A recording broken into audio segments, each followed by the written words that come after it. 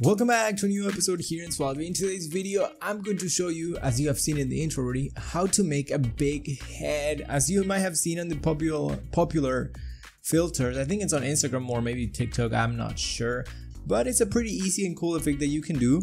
So let's start right away. I'm gonna try to make this video under 2 minutes. Okay, so the first thing that we need to do is we need to rotoscope the head of our subject. And I'm using this video because it's sort of easier to do it when the subject is not moving too much with the tracking. And for tracking, if you have not seen our rotoscoping video from I think last week maybe, you can just go to that video so you can see the actual tutorial of how to do this whole thing, because I don't want to do another rotoscoping tutorial when this is not a rotoscoping tutorial. Okay, so then we're gonna do is we're just gonna go around all our subject, and then when we have that, we're gonna track it. Once your tracking is done, you can make sure to fix any small details and stuff, and then you just connect it to the alpha output.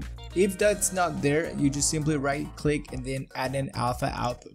Then we're gonna go back to our original video, and let me just bring that same video again here. Gonna leave that out there, and right now I'm using the one that I already did before because it's a little bit more polished, I guess. Okay, now we have these two videos and they both look the same. The only difference is that one is only masking the head. So we're gonna go and select both of them. We're gonna right click and then go to a new Fusion clip, and then we're gonna go into Fusion so we have both files in them. Here in Fusion we can see both files, and what we're gonna do is the first thing, we're gonna add a transform node, and on this transform node we are gonna click in the middle and then press tab so we can select the pivot point, and then we're gonna put the pivot point right like somewhere in the center of the head of our subject. Then we can go ahead and make it bigger. Depending on where you want to position it, you can move the pivot point so it looks a little bit more natural, and I think that will be fine there. Alright, then the next thing, the last thing that I added was a drop shadow, just to make it a little bit, just to sell the effect a little bit better. And then we decrease the distance and then the strength, make it a little bit more blurry, just so it adds a little bit of depth in our effect. And we have our head big already. So how do we animate this? What we're gonna do, because we have the mask here that's showing up, we're gonna go here to where the first frame is on our mask. And you can see it if you zoom in, you'll be able to see it going out of it. You see, that is when you know where the first frame is.